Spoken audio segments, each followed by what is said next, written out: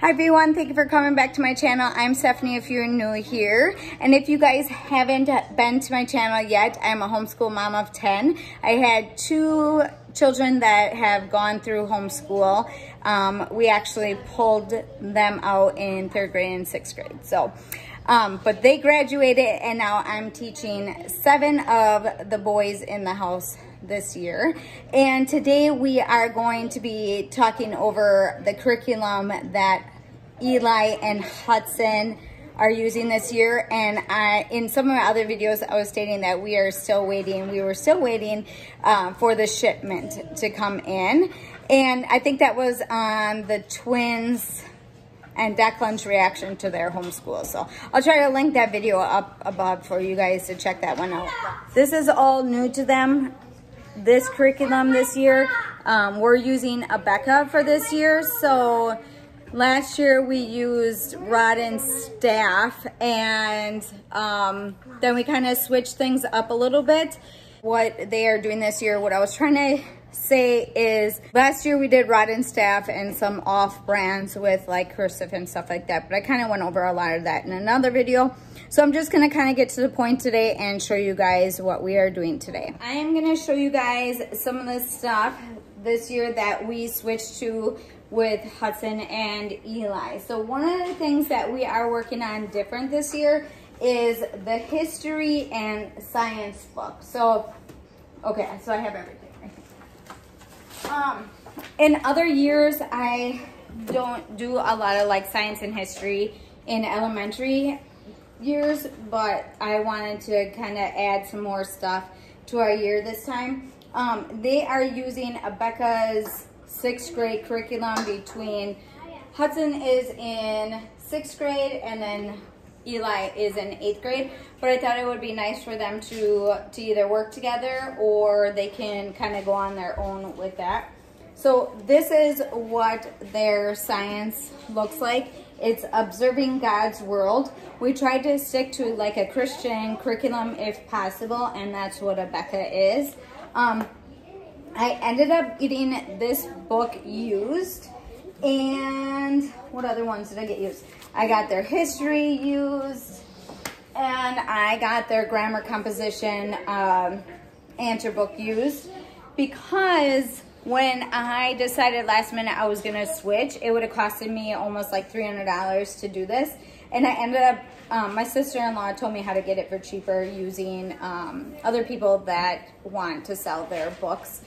And these, they're not, some of these aren't written in or anything, so they're able to like do that with their books. So I got these for way cheaper. And then the ones that we were waiting on were the ones in here. So these are the workbooks and then some activity books for history. They don't know that they have that, so that's what we're going to be going over to. All right, so this is the Observing God's World, and they'll be working on that this year. And then next year I would get like either 7th grade or 8th grade or whatever. But then Eli will be in high school next year, so he's going to be off on his own, probably doing Switch on Schoolhouse or a different curriculum. All right, so as for history, we are using New World History, history and geography, 6th grade also, and then they can either do this separately or together. And they need to just read over a chapter a day and then answer the questions. So with history, you guys have been like reading it, but then answering the questions right away, right? Yeah. For the history one. Yeah. Okay. And then for the science, their lessons are longer in here, so then they can read this a couple days in a row and then answer the questions at the end of the lesson. And then they have to come to me and tell me the answers, or they have to, well, science, you have to write it in a notebook. Did I tell you that? Science, the ones that you answer have to go in your notebook, a notebook? Yeah, I did that. I did, but I didn't, okay. History, I want you to come to me. Okay. So, depending on what subject it is, sometimes they don't have to write it down, they just have to go over it with me. And then as for your math, I haven't checked your math lately, have I? No. I don't think so. But I checked Hudson's because we had to go through some stuff. We had to he had some misunderstandings with some of his math, so I kind of had to go over it with him. But I still have to correct Eli's for the last like couple weeks.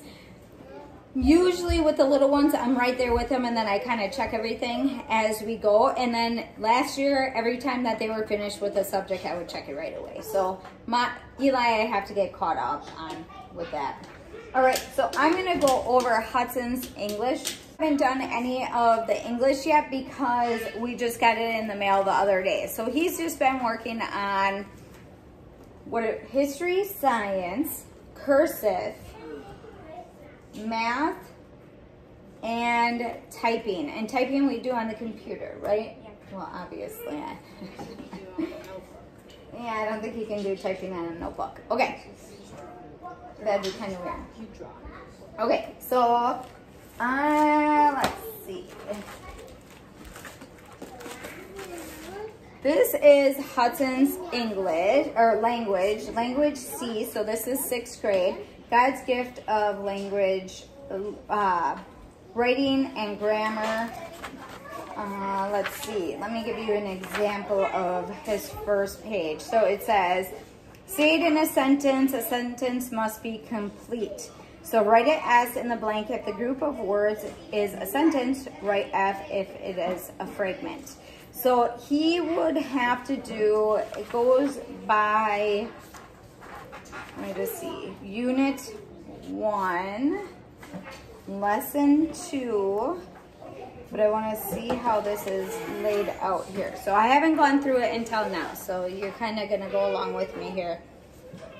Okay, so Hudson, it says Unit 1, Part 1, Unit 1, Lesson 1, down here it tells you. And then on this page, it would be in Lesson 2. So go by the bottom of the page for you to follow. So you wouldn't be doing all of this in one day, okay? So you're gonna kind of go by lesson. So Lesson 2 is still here, but then you would go to Lesson 3. And I would stop on Lesson 3? Well, but no. Like in a day, just do your lesson. So if this is Lesson 3, this is Lesson 3, this is Lesson 3, you have to do that. Yeah, just do all of that. Yeah, yep. So depending on what they're doing in that day, if I look over the lesson and they already know some of this stuff, they don't have to do one part of it, then they would have to do either every other. There's certain things that I kind of pull out and certain things that we keep in. So I still have to go over this with Hudson.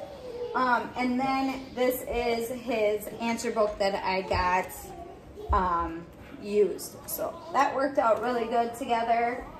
And then as for Eli's grammar and composition, we had a little mix up with this. So when I ordered his book online at Abeka, when I went on eBay to find his answer book, I didn't realize that it was the same edition.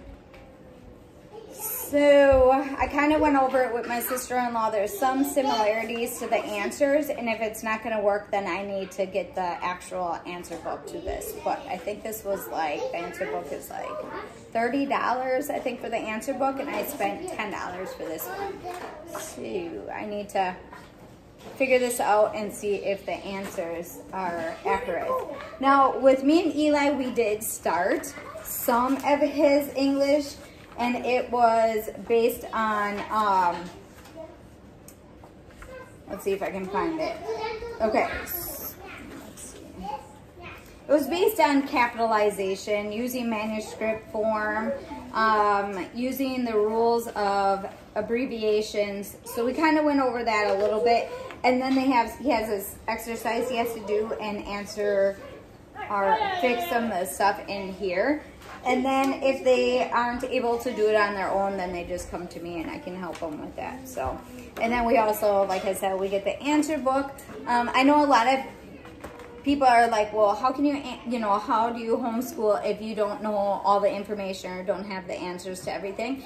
So what we try to do is have the answer books to everything that we're working on, unless it's like math and stuff, and I can do more math, but English, I need a little bit more assistance when it comes to like answering some of their problems. So we always try to make sure that we are doing the right stuff, and then we also will reach out to other homeschool moms if we are having problems with one of the subjects. So there's always a time where, we might not know something, but there's always people out there that we know that we can reach out to and help us. So that's what Eli is going to be working on. So Eli, while I'm sitting here talking about what we're the history and stuff. Okay, hold on. Me too? Sure. So can you go through that first page that we were in the answer book? So this is that first one that we worked on right here, down there. And then can you go in here and see if the answer matches to the most part? Yeah, I don't think it does. You're welcome. Is it unit 3 or? Wait. This is unit 1.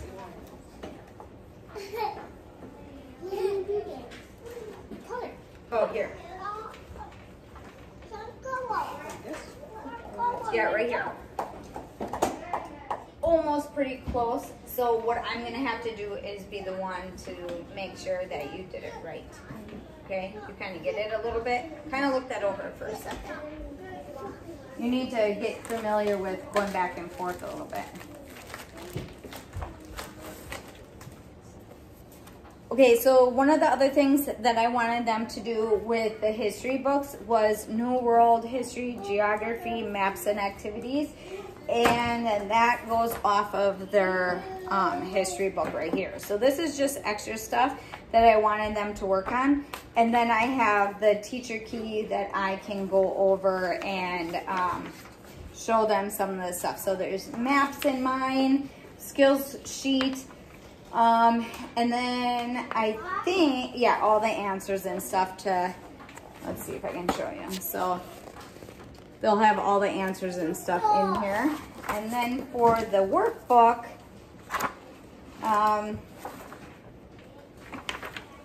they have all the worksheets and stuff in here. And what I can do is print them off so they both have the same worksheet, or I can have them print them off and they can do that, because this might be hard to work together. Or I could actually maybe get another book so they could we wouldn't have had to print it off. We'll just see. So here is one of the things that they have to do. Here's all the names of the areas that they need to put the number in these little circles. So that just helps tie in the unit that they're working on in the book to the activity. So I really like this. And this could be something that they could work on once a week. They don't have to always do this every day. So that's an extra thing. So that's pretty much what we got with these guys. The math that they do is, we always use Matthew-C for math. And then, what else do we do? Oh, we have cursive that we get off of Amazon. Let me show them your cursive book. So this is the cursive book. I kind of mentioned it in one of my other videos. It's jokes and riddles. And so this is some of what, right down here, some of what Eli already did. So how far? Oh, so he's pretty far into this book because of what we did last year. So that's some more of Eli's cursive. And Hudson has the exact same book because, grades 3 through 5. And what I found interesting is that they don't do, because we're homeschooling versus public school, I think if you're in public school, they maybe stop doing cursive at a certain grade. And for me, I make them do it all through high school, or pretty much. Gage is in second year of high school and he's still doing cursive. So I just don't want them to not be able to read cursive and understand that. So we still do that. What else? What else do we, oh, typing is Mavis Beacon on the computer. And this last year I had to get a different, like upgrade on it because it wasn't compatible with Windows 10, so I had to do that. But if I remember, I'll leave a link down below and you guys can check that out for typing. She also has a kid, there's, oh no, she doesn't, but another one, there's another kid one. How come we haven't been working on the kid one? No. Remember the kid typing one? Kid Mavis Beacon? Was it Kid Mavis? Oh yeah, it is Kid Mavis Beacon. I'll leave that one down below too. How come we're not letting you guys do that this year? Was that one fun? The Kid Mavis Beacon one? Or is that more? Yeah. That one's better than the one that you guys are working on? Where did we put that? Oh. But where do I have that?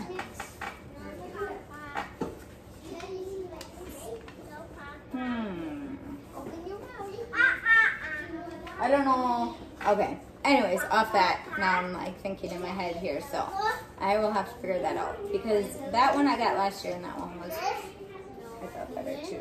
So, I don't know if you need to write in here because I might have had you write in a notebook.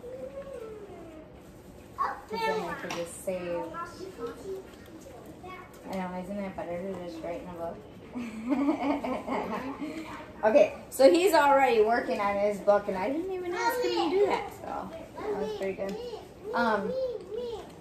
So this is your English and then that's yours. So if you want to start your English, now if you don't understand,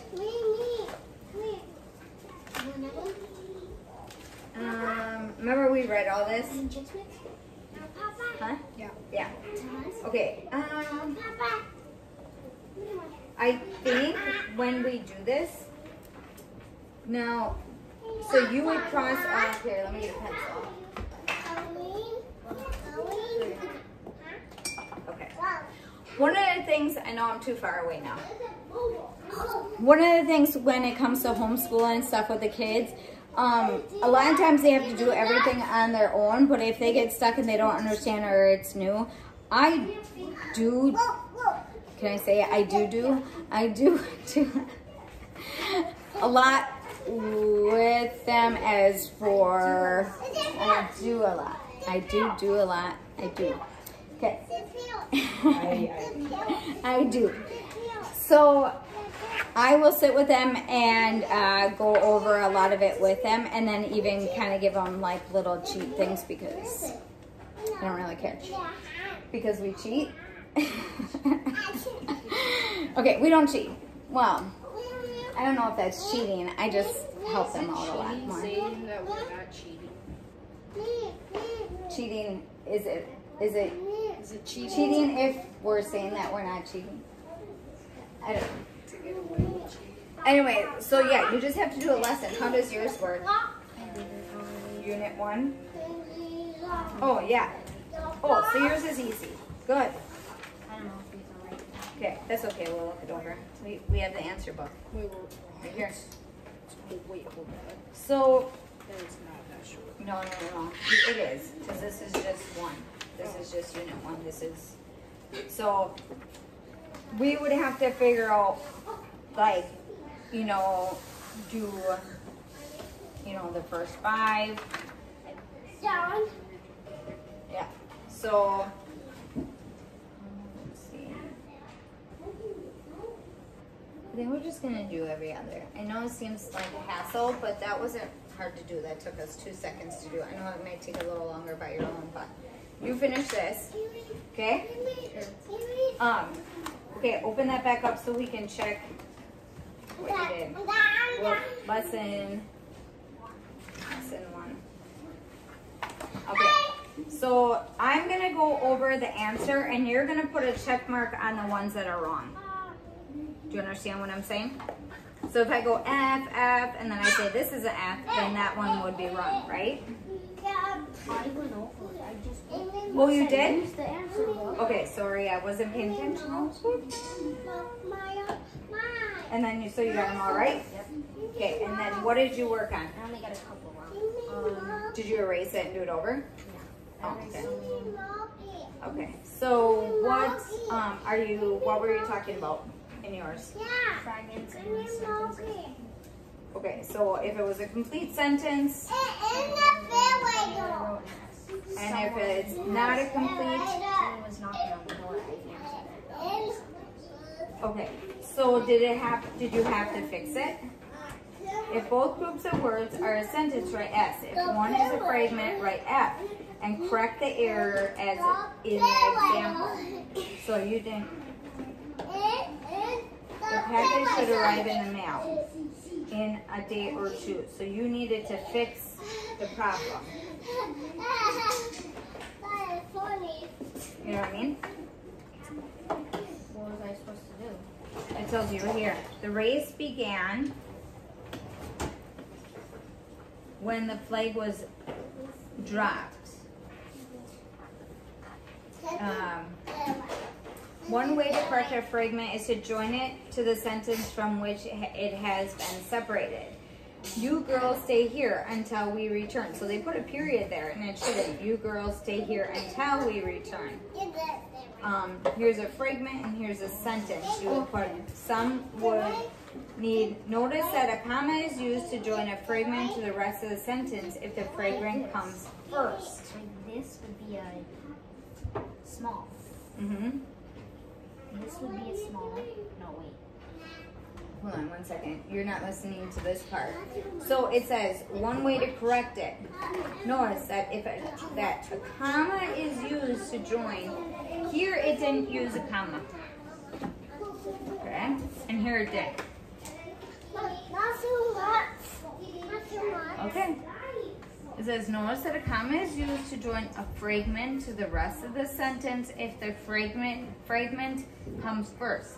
Can you tell why when you read the sentence out loud? Okay, so let's look. Okay, so hopefully you guys like that little glimpse of what Hudson and Eli were doing today. So there's a lot of things that we have to go over because this is their first time using this book. And Abeka is a little bit more advanced. So I'm going to have to sit with these guys and help them figure this all out. So I'm going to do that right now, but hopefully you guys like today's video. If you have any questions, leave them in the comments down below. And what else? We'll have some other homeschool videos through October. I was going to do mainly all of September, but just because this is our life right now is mainly homeschooling. You guys will see a lot of homeschool stuff from us. But if you guys have any questions on other things that we do for homeschooling, I will try to answer a lot of your questions down below. So don't forget to subscribe, guys. Otherwise, you will miss out on a lot of my videos. We're going to have a lot of fun videos coming up pretty soon. And don't forget to give me a big thumbs up because that lets YouTube know that you guys are enjoying our videos. And don't forget to give me, oh no, that's not what I want to say. Okay, I gotta start it over. All right, don't forget to subscribe so you guys don't miss out on our other videos of homeschooling and all the things that are going to be coming soon. Don't forget to give me a big thumbs up because that lets YouTube know that you guys are enjoying my videos. And we will See you in the next one. See you in the next one. The next one. say it again. See you in the next one. See you in the next one.